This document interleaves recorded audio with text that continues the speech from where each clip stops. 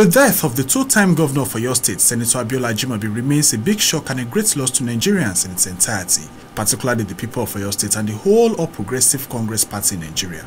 Ajimobi passed away on the 25th of June after suffering COVID-19 complications. The incumbent Oyo State Governor, Engineer Seyi Makinde, had also directed that the flags fly at half-mast in the state in honor of the late past Governor Ajimobi.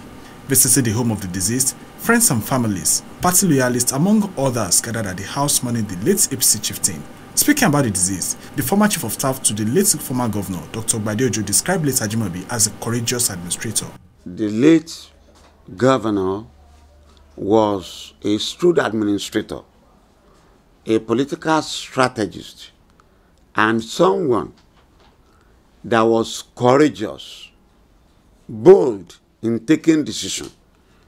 So when I look back, I just realized that it may take a long while before another personality, the personage of Senator Abiola Ajimobi, could come around again. On his own part, the executive secretary of Oisaka, Obatunde Oladapo, described late Ajimobi as a strategic thinker. His leadership of our party, he led the party very effectively. In the process, he garnered a lot of enemies, because when you are firm and you step on toes, people will cry.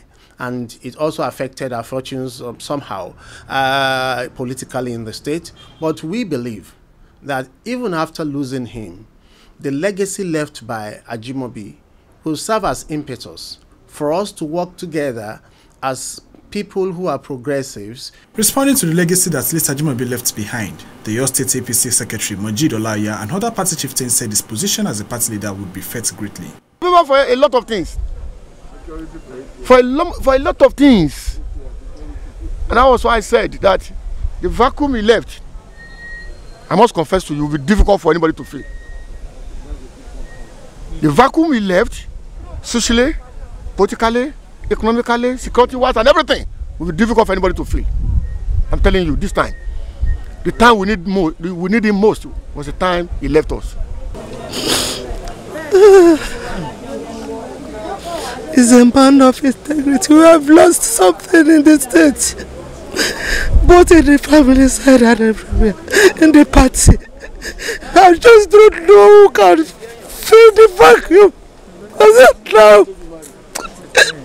Oh God. By putting his name in gold, by being the architect of modern Oyo State, go everywhere, we will see his stamp everywhere in Oyo State.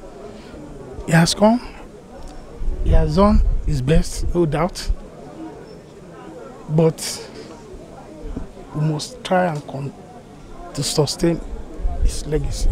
The late Senator Abiola Ajimobi was born on the 16th of December 1949 and died on the 25th of June 2020. Oluwaseun Oyebade, IETV News.